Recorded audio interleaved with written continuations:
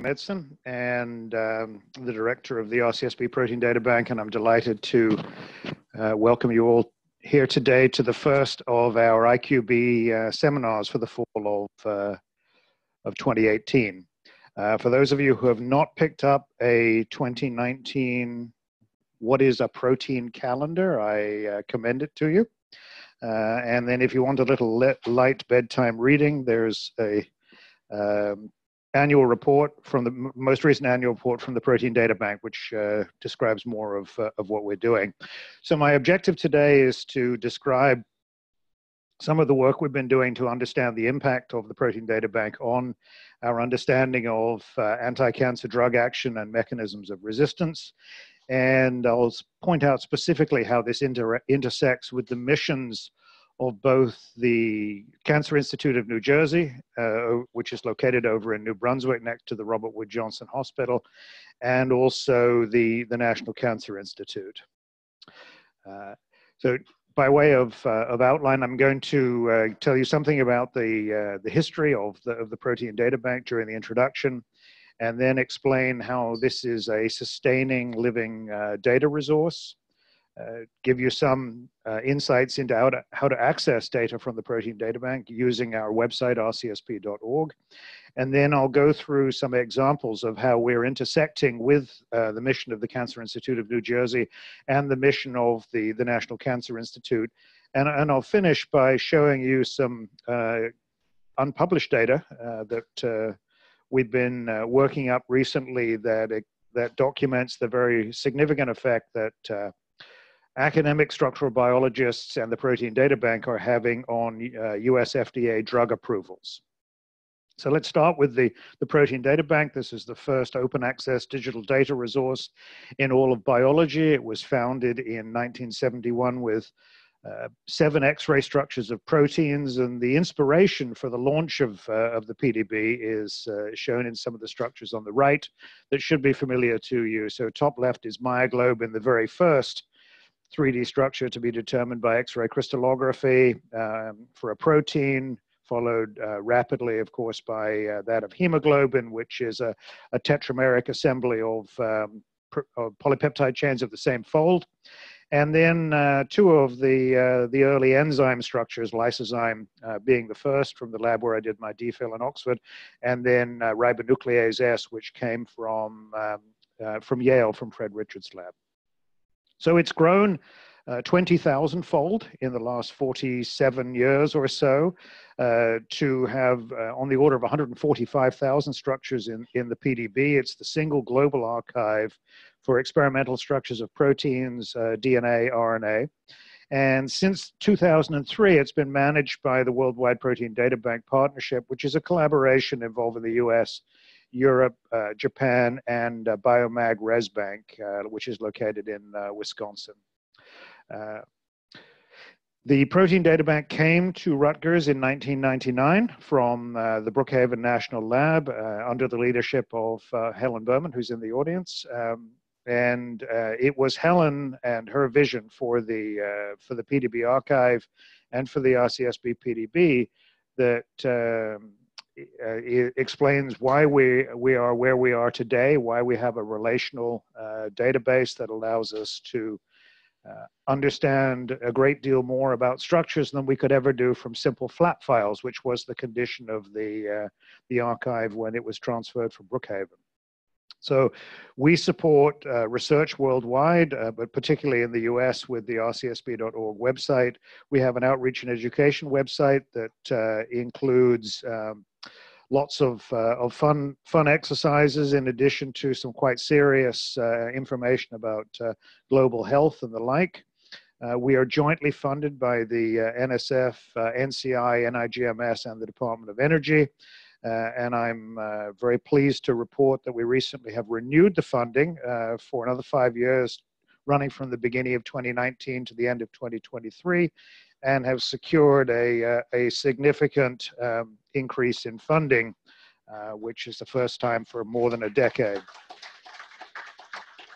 This was a huge team effort, and everybody who is part of the RCSB PDB, whether they're in the room or not, or in in San Diego played a role in bringing this to a successful conclusion. I'll explain why we did well in the renewal process and the impact that we're having on cancer. So we are supporting research and education across the sciences, fundamental biology, biomedicine, and energy. We're collecting data from all over the world. The current holdings of the PDB have an estimated replacement cost on the order of $14 billion. These data are feeding into both the RCSB PDB website and the PDB 101 website. And we're supporting biologists, drug hunters, educators, chemists, and the private sector with these data. They can be used by anybody, anywhere in the world without any restrictions on how the data are used and what the data are used for. We recently reorganized, as part of the renewal process, the RCSB PDB activities into 4 services that take global data and turn it into global knowledge. The deposition and biocuration services are led by Jasmine Young, who is probably in the audience somewhere, perhaps not, perhaps doing things more useful. And she oversees the data processing and validation of new structures that are coming from the Americas and from Oceania. Our European partners handle Europe and Africa, and our Japanese partners handle Asia. All of those data end up in this green archive symbol here, and then 3 additional services in the RCSB are responsible for managing the archive and ensuring global access to the data, ensuring that the data can be explored using either of the 2 websites, the rcsb.org or the PDB 101 website, and making data available for download by people around the world. The archive management and access services are run by John Westbrook here in Rutgers. Data exploration services are run by Cole Christie, who's based in California. And then the outreach and education services are run by Christine Zardecki, who's the deputy director. We are serving up data from the archive directly to more than 400 different scientific resources. We are serving more than 1 million unique users on an annual basis worldwide. Google tells me that it thinks the number of unique users is around 3 million, but it's hard to ascertain the accuracy of that. So we simply say more than 1 million. And the usage of the PDB 101 website is also very substantial. So when you come to rcsbpdb.org and access PDB data, you can get the atomic coordinates of the structure, access to the experimental data, all the information about the ligands that may be bound to the structure, metadata pertaining to organism of origin, the sequence of the protein, the provenance of the sample, etc. And then importantly, these static data, these data that are provided to us by approximately 30,000 depositors worldwide, are then integrated with approximately 40 external data resources that provide functional annotations, and these are updated every week. So the part of the science that's dynamic, that's undergoing change with the emergence of new information, is integrated and updated on a weekly basis by the archive management and data access team. You can visualize sequences and structures. You could look at similarity. And the point that I want to make here is that this goes well beyond what you can learn from the original publication describing the structure, because that is static. That is not being updated as new functional information might come available for that protein. And by coming to RCSB PDB, you can overcome that limitation of the original primary publication. The most important part of the mission of the Cancer Institute of New Jersey and the mission of the NCI are new anti-cancer drugs. And in a recent analysis that we performed here at Rutgers, it's clear that we're having a very significant effect on anti-neoplastic drug approvals. So between 2010 and 2016, the US FDA approved 59 new anti-cancer drugs. It's estimated that between 2000 and 2016, 75 billion of NIH funding was spent on the pre-competitive research that provided the basis for companies making investments in drug discovery for the target proteins. When we look inside the PDB, we see that there are nearly 1,300 target structures, targets of most of, in fact, 55 of these 59 new drugs that were approved by the US FDA, and there are three such examples shown here. So you can see that in terms of the impact on the pre-competitive research, the research necessary to qualify a target for entry into a drug discovery program, the PDB is having a significant impact in the anti-cancer arena. For reference, total funding of the PDB from between 2000 and 2016 was 1/1000th of what was spent on the pre-competitive research, so 0.1%. Precision medicine is a very significant topic and area of interest at the Cancer Institute of New Jersey, and in fact across all of the NCI designated comprehensive cancer centers in the US. And the example that I'm going to talk about is that of the BRAF protein kinase. In 50% of patients with late-stage melanoma, meaning metastatic melanoma, there's an activating mutation in the BRAF gene that gives rise to a change at the level of the protein at codon number 600, changing a valine into glutamic acid.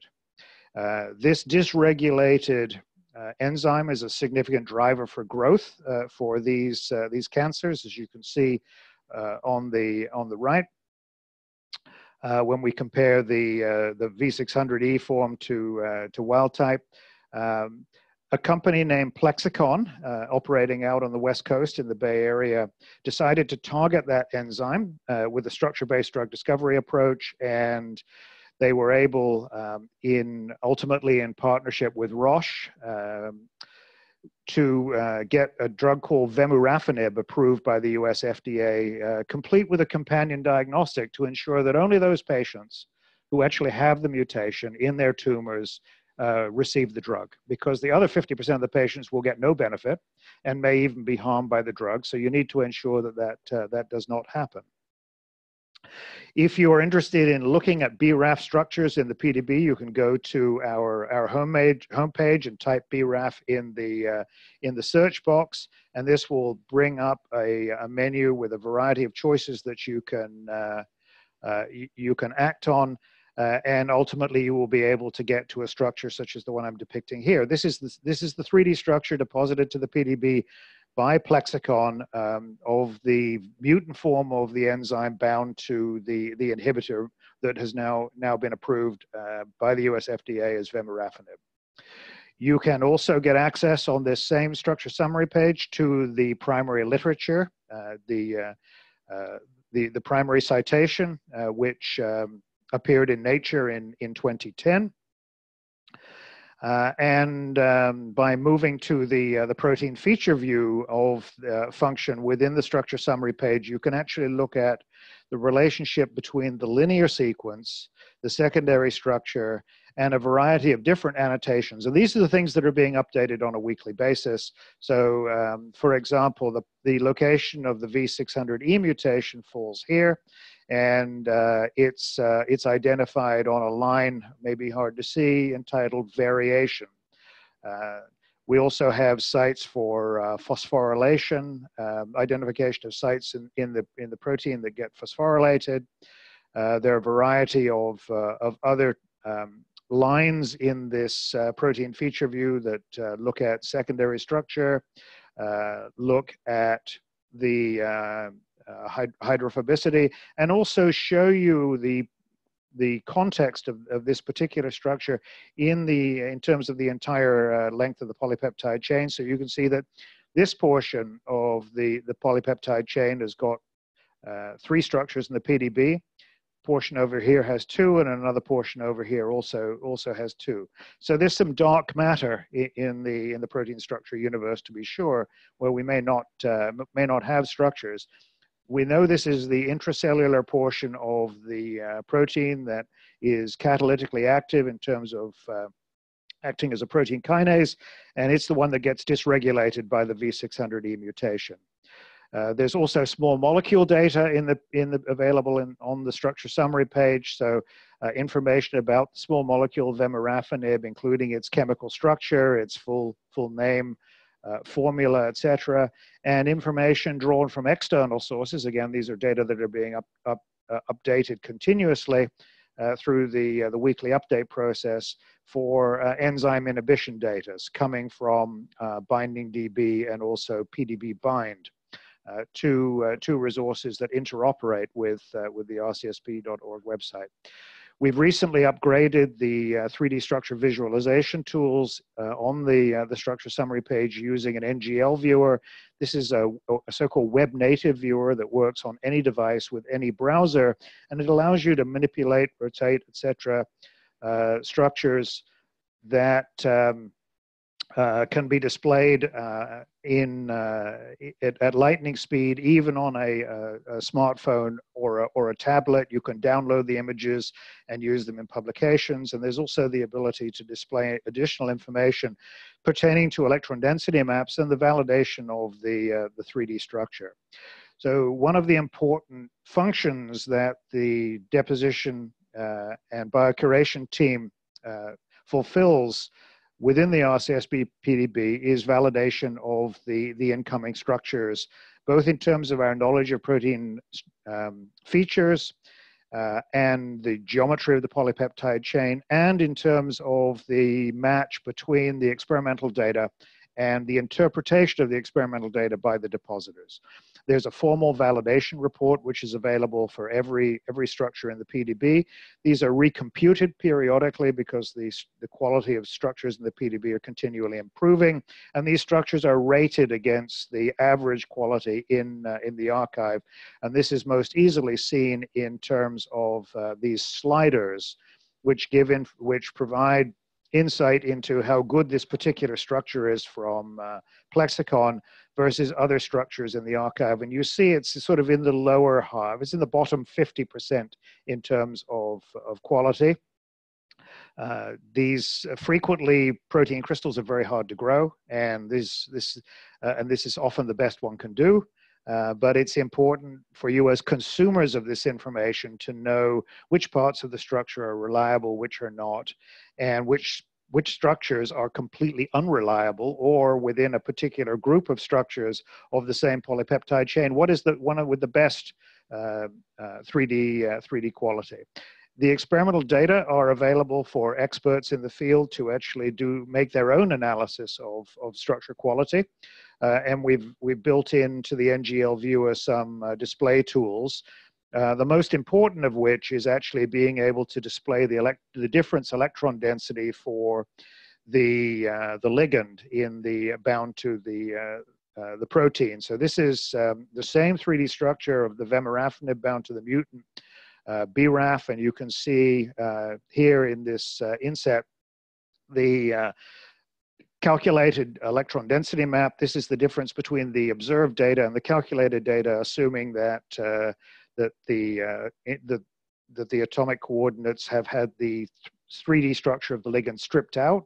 So this is a relatively unbiased view of the information that went into determining how the ligand was positioned. And you can see that there's a good correspondence between the electron density and the way in which the scientists at Plexicon, who are high quality crystallographers, I should add, fit the ligand into the electron density. There's also information about the ligand quality itself in terms of outliers, bond lengths, bond angles, and a real space correlation between the chemical structure and the electron density, described in terms both of a correlation coefficient and a real space R factor.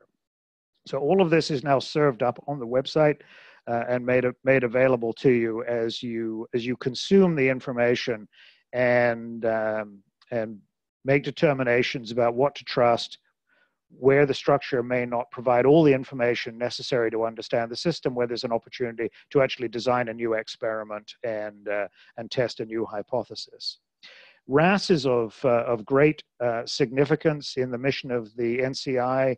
The RAS genes are mutated in approximately a third of all human cancers, and we are supporting the RAS initiative, the national RAS initiative, with an extensive data ecosystem of RAS and RAS-related structures. One is depicted here, of a covalently acting inhibitor that attaches to a sulfhydryl in a cysteine, in free sulfhydryl in a cysteine in the RAS structure. And of course, I should have mentioned earlier that every structure in the PDB has a 4-letter identifier associated with it. In this particular case, it's for mother 22. There are other interesting structures that have been put in the PDB over the years that are motivating different approaches to RAS drug discovery. This is a 3D structure of the RAS SOS complex. SOS is son of sevenless. It's an exchange factor which promotes the exchange of the ligand when the GTP is promotes extrusion of the GTP and binding of a new GTP.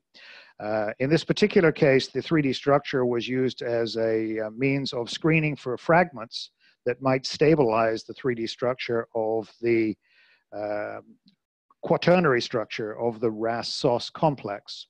If you stop SOS from disengaging RAS, you can shut down RAS.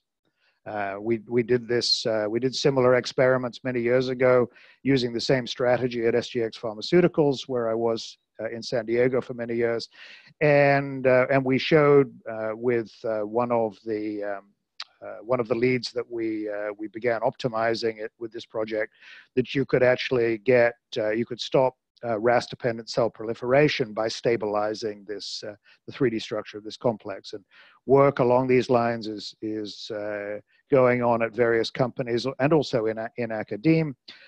There are approximately 600 PDB structures of RAS proteins and signaling proteins that are downstream of RAS. This is what I mean about the structure ecosystem that allows people to understand the target biology and identify potential strategies for intervening.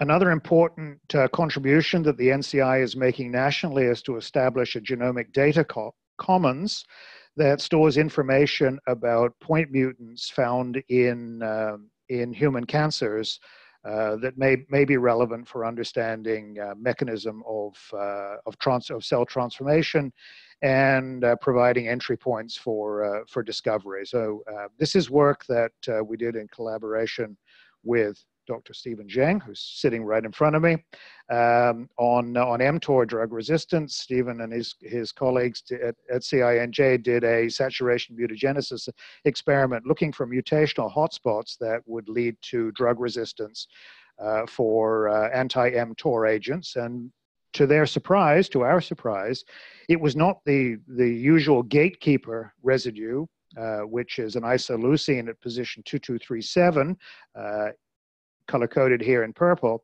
but a nearby leucine that at position 2185 that proved to be the hotspot. If you change that leucine to an alanine, the protein still works as an enzyme, as a protein kinase, and you'll be able to appreciate why in a moment. But it confers resistance to a whole host of anti-mTOR agents. But interestingly, it's sensitive to others. So Stephen asked Brynda Vallett and I to look into this in 3D and come up with some insights. So initially, here's an inset view of the structure of the wild type enzyme with an ATP analog. Here's a model of the structure of the alanine mutation, and in this inset you can see that it's perhaps not surprising that this mutant enzyme still works as a protein kinase. The binding of of ATP will not be perturbed by the withdrawal of, significantly perturbed by the withdrawal of the leucine. If one then looks at the structure of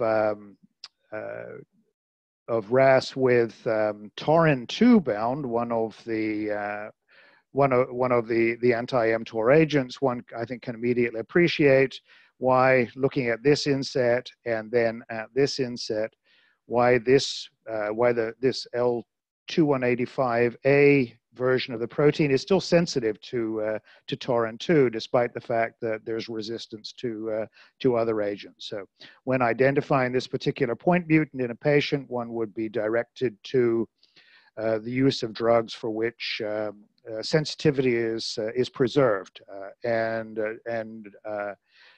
persuaded against the use of agents like PP242 or sapanisertib. I want to talk briefly about immunotherapy. Anybody who watches TV is seeing ads from CINJ, ads from the Memorial Sloan Kettering Cancer Center about the importance of immunotherapy.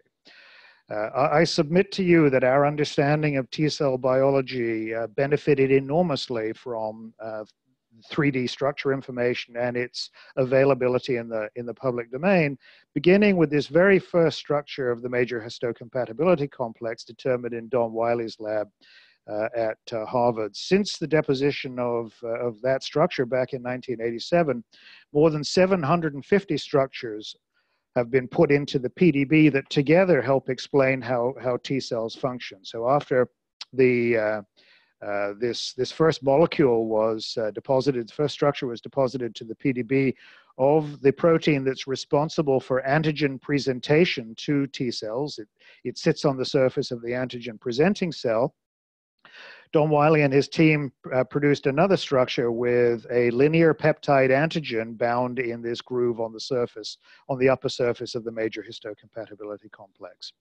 And then others went on to study even higher order structures in which the T cell receptor and its interactions with the antigen MHC complex were visualized in 3 dimensions, completing the connection to the T cell. And it's this interaction which is responsible for educating the T cell about the linear peptides that are present in the proteome of the antigen presenting cell. And the T cell has memory, so the T cell knows whether or not that particular antigen is self or non-self, and then is able to make a decision about whether or not to kill the antigen presenting cell. There's more to it than this, of course, because there always is in biology. There's a multi-signal hypothesis, in fact, as to how T-cell responses to antigen presentation occur. If the antigen presenting cell has B7 on it protruding from its surface and is able to engage CD28 on the surface of the T cell, the response of the T cell is upregulated. And this is something that you may want in some cases, and of course in other situations you may not. In the context of autoimmune disease, this particular interaction, which has been visualized crystallographically, it may not be something that you want. Tumor cells present antigens, of course, and one of the strategies that tumor cells have worked out is through evolution, is that if they present PDL1 on the surface, on the cell surface, it will engage the PD1, the programmed death receptor protein on the surface of the T cell, and that will downregulate the activity of the T cell.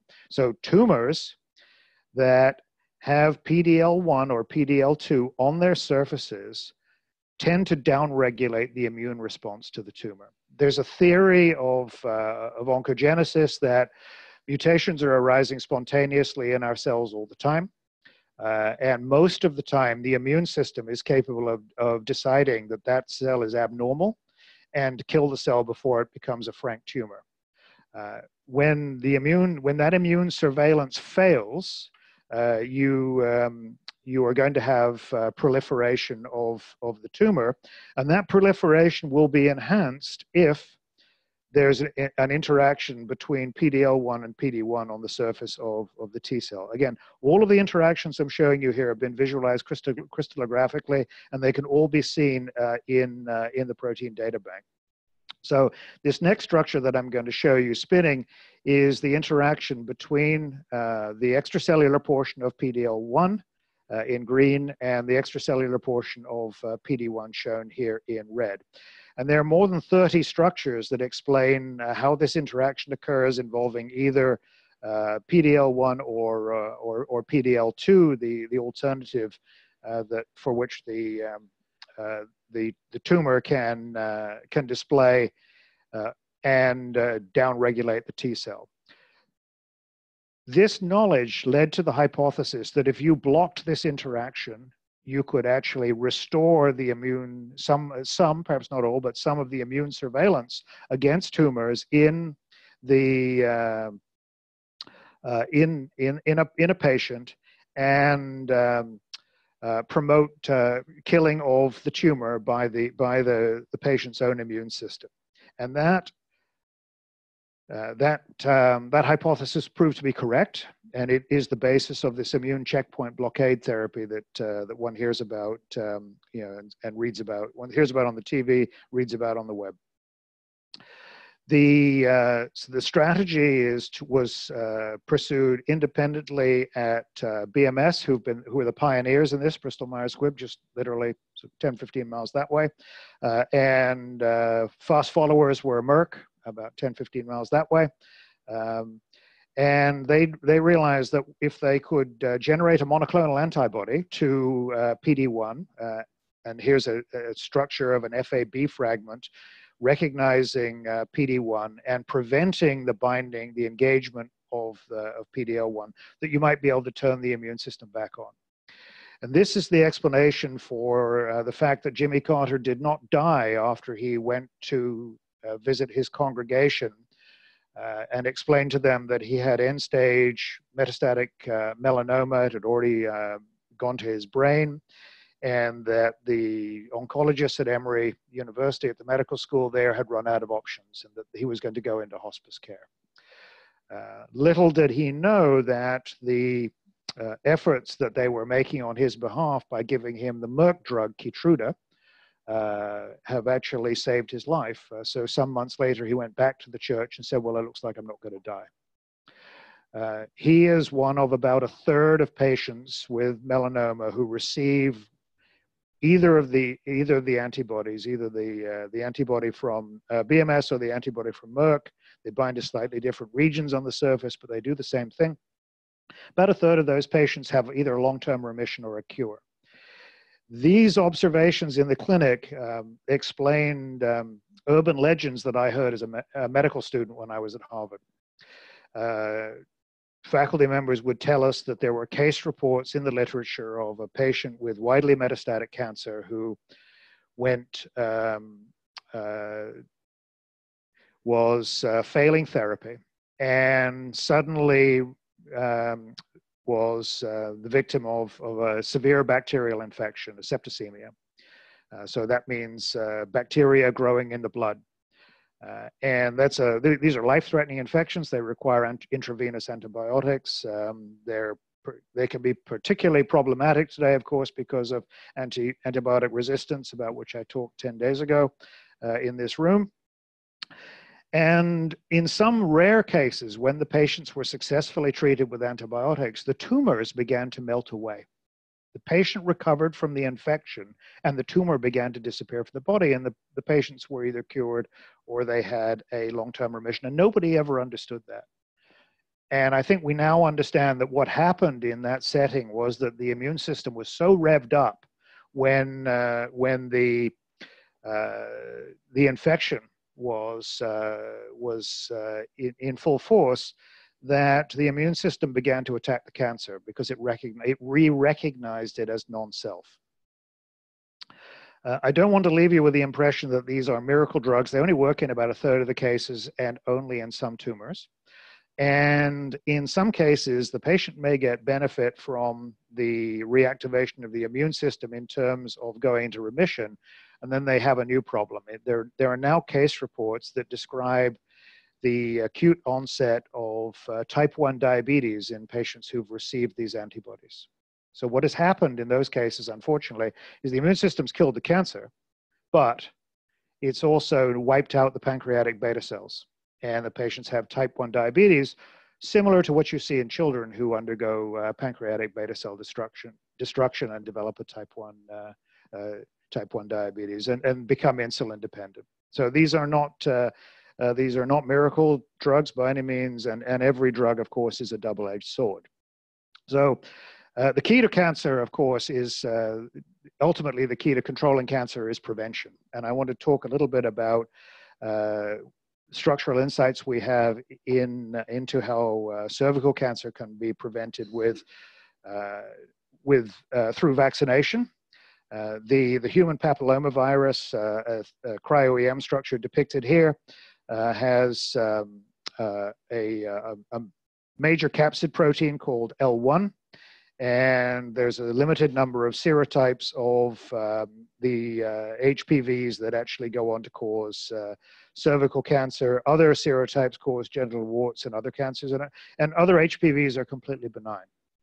So a group at the NCI developed a technology using engineering of the L1 proteins to create virus-like particles. So these are hollow spheres made up of the L1 protein that elicit an immune response which is sufficient to kill the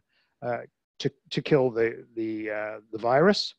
And here is the 3D structure of one of these virus-like particles decorated with the FABs of the V5 antibody, and you can see the antibody FABs covering much of the 3D structure of the virus-like particle. There are now a number of different products on the market: bivalent, tetravalent, and nonavalent HPV vaccines that are in clinical use. And when administered at the right time, early in the life of early in the teen years, with appropriate follow-up in terms of revaccination, which is required for full protection, you can eliminate cervical cancer in young women, and you can eliminate genital warts, etc., in young men. The other thing that the PDB has allowed us to do, of course, is to understand the mechanisms by which the human papillomavirus has its oncogenic effects. And there are two early viral proteins, E6 and E7, encoded by the genome that are known to be oncogenes. E6, depicted here in pink, binds to the P53 tumor suppressor protein and recruits it to a ubiquitin ligase where it gets degraded.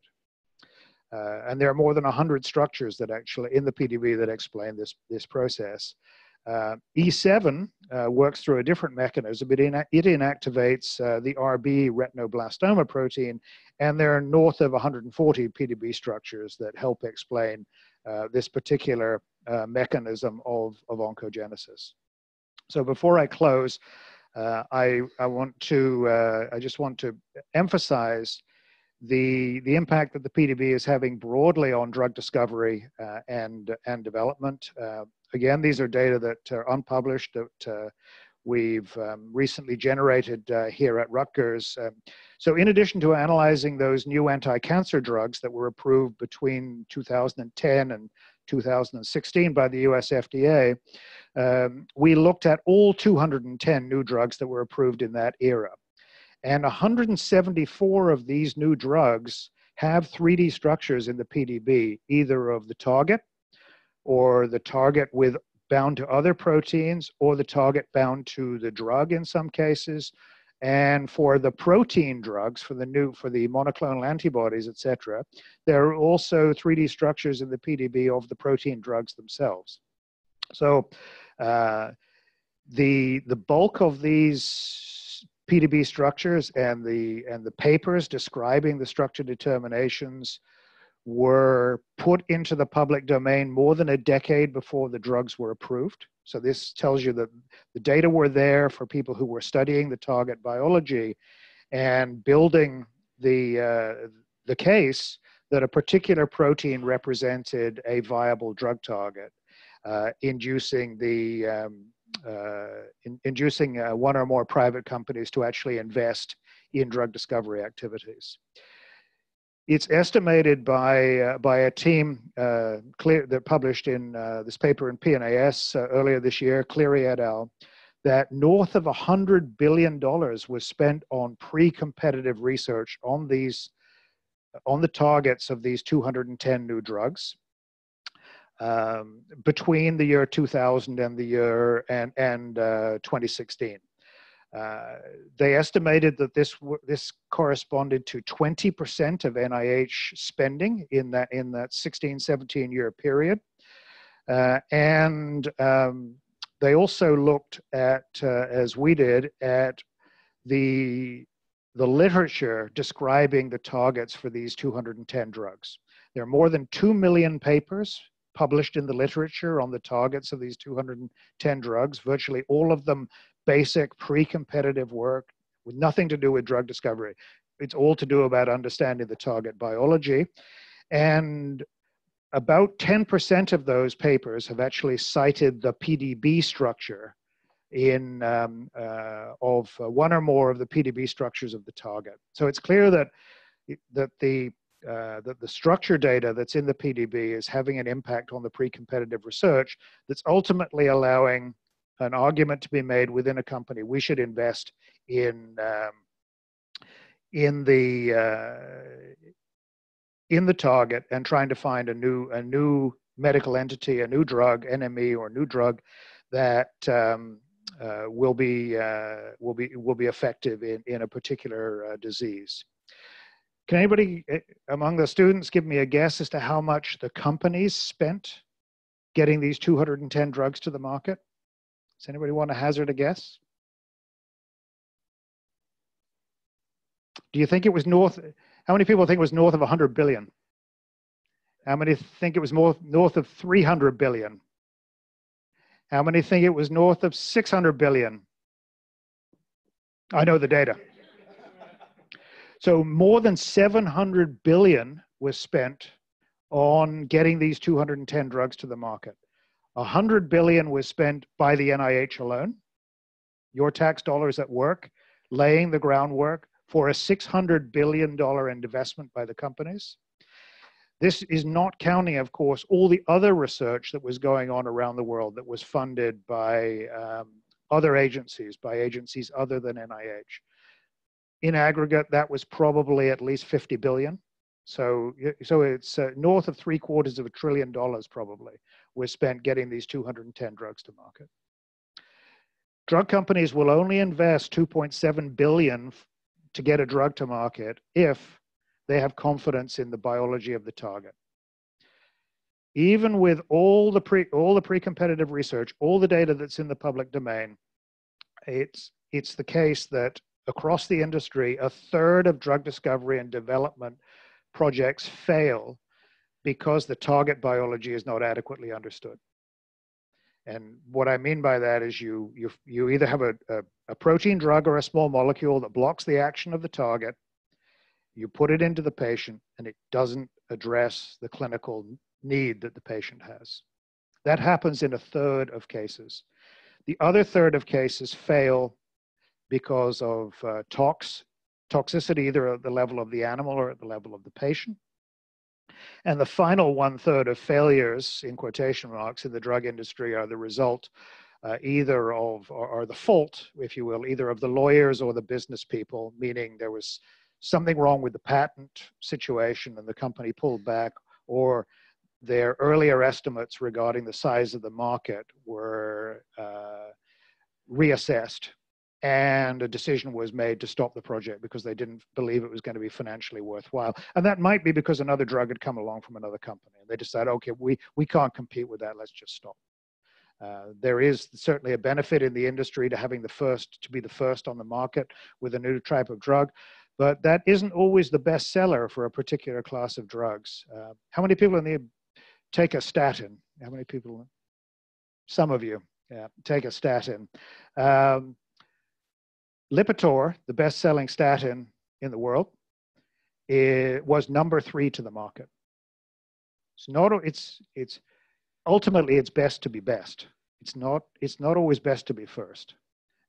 So the first in class, Mevacor, came from Merck, just up the road, was a big seller, but it was ultimately supplanted by Lipitor because of the superior outcomes for patients taking Lipitor versus those taking the other statins.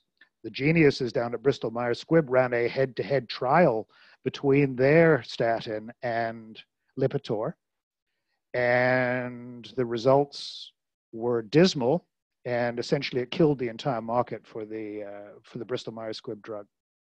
I was on the BMS drug at the time. As soon as I read the data, spoke to my clinician and said, I want to be put on Lipitor. I don't want to be on the BMS drug anymore. The outcomes are better with Lipitor. So that would be a post-approval failure on the part of the business people.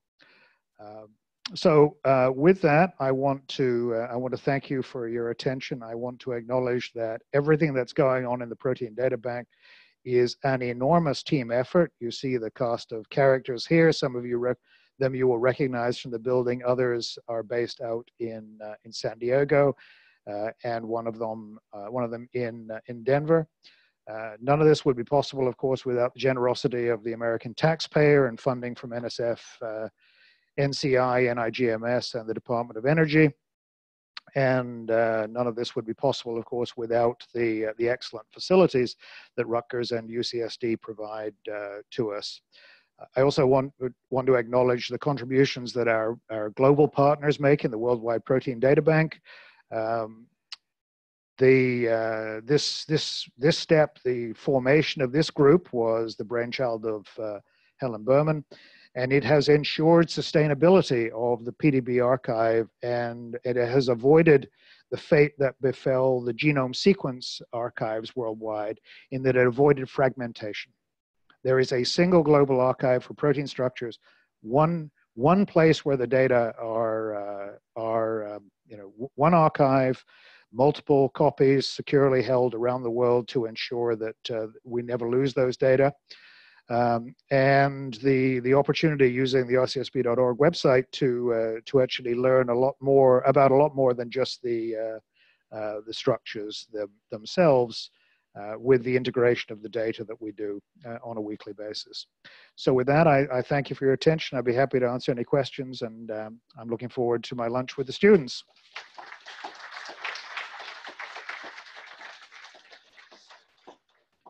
So we have some traveling mics. Stephen, would you like to ask the first question? Okay. Beautiful talk, and congratulations on the PDB funding renewal. Thank you. Thank you very much. So, as you alluded in the beginning of the talk, the three-dimensional display of protein structures are very important to understand oncogenic mutations. So now we can easily get access in the two-dimensional terms of linear sequence, right, where the spectral mutations are. Do we have the capacity to look at the whole spectrum of mutations on the 3D structure? With the work that's going on in San Diego right now with the NGL viewer, that functionality will soon be available. I'm optimistic it might be available next year, but soon.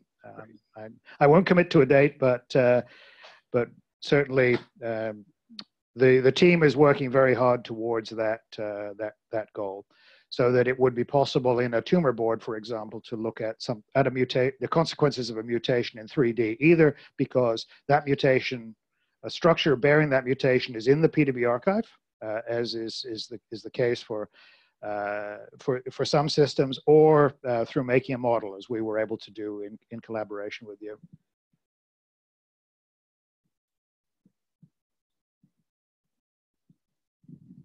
Very interesting work.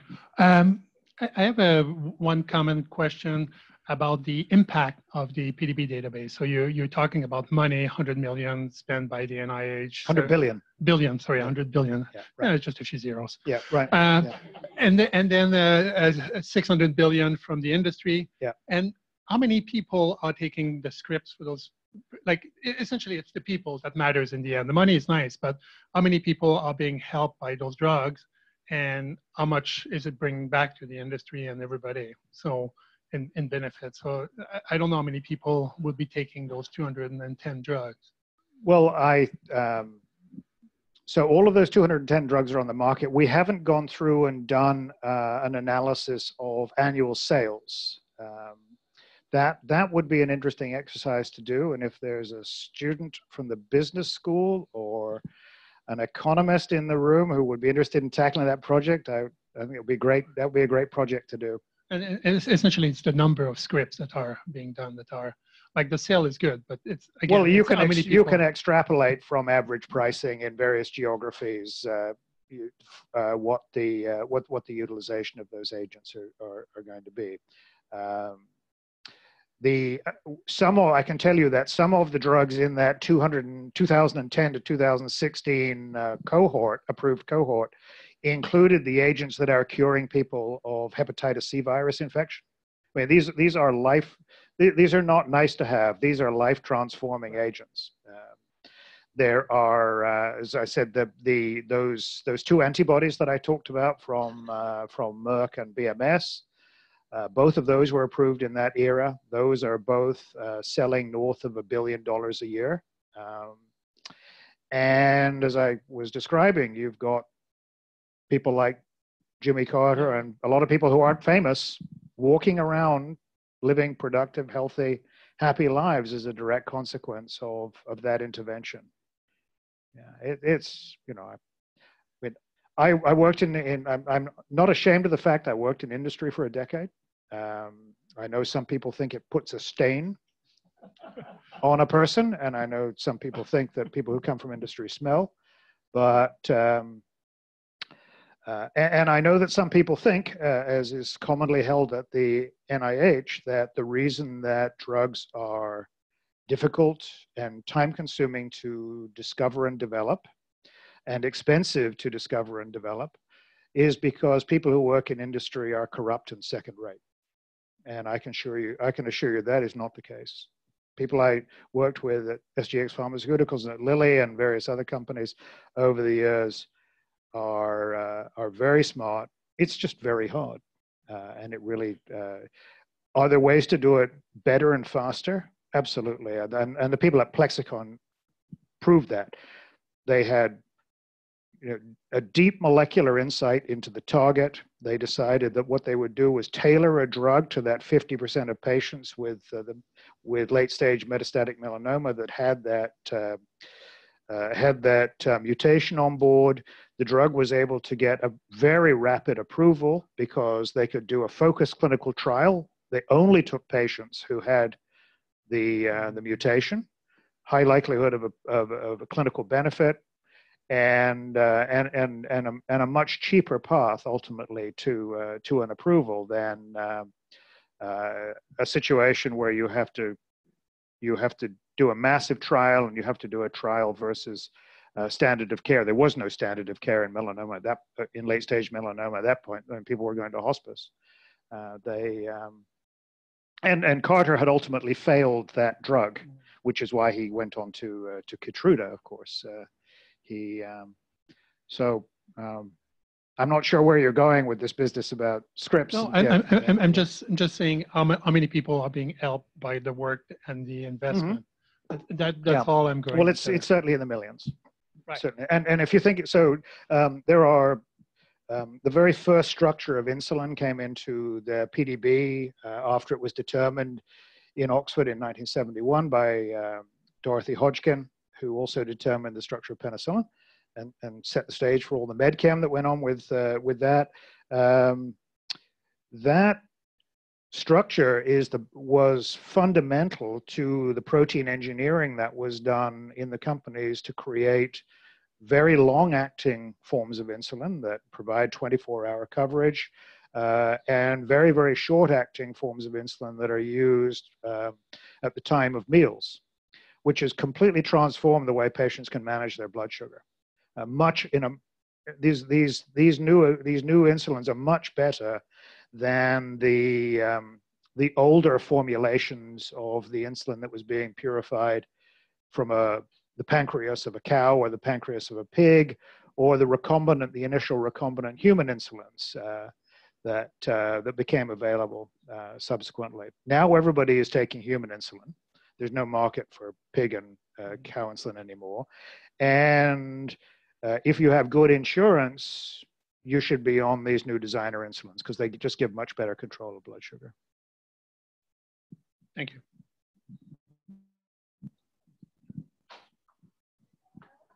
Please, yeah.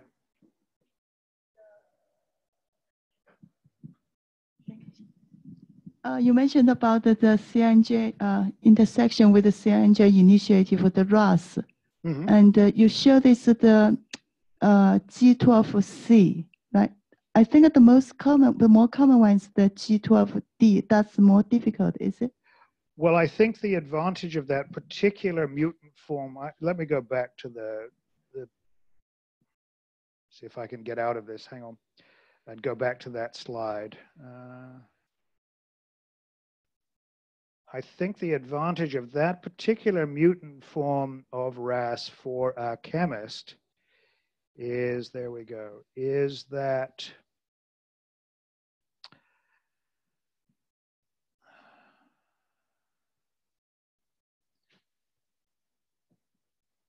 sorry, let me get rid of this first, and then we'll go back.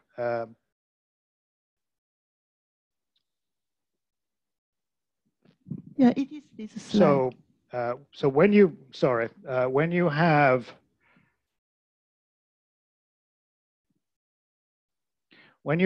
a glycine to cysteine mutation at this position, a covalently acting drug, an irreversible drug is an option because you have the sulfhydryl. So that's why people went after this particular chemistry for which we have a 3D structure. You're absolutely right that this is not the most common mutation that occurs in RAS at that position. The beauty of this approach, the beauty of this approach, the stabilizing the RAS-SOS complex, is that it's agnostic to the mutation. It's agnostic to the upregulating mutation of RAS, because what you're trying to do is the target is this protein complex that you're trying to stabilize to prevent the exchange, prevent the extrusion of GDP, the rebinding of GTP, and then the cycle, the RAS-dependent cycle that leads to proliferation of the tumor cell. So in principle, this is a more general approach, but there's not yet an approved drug for this. And RAS has been one of those targets in which the industry has literally spent trillions of dollars and has nothing to show for it.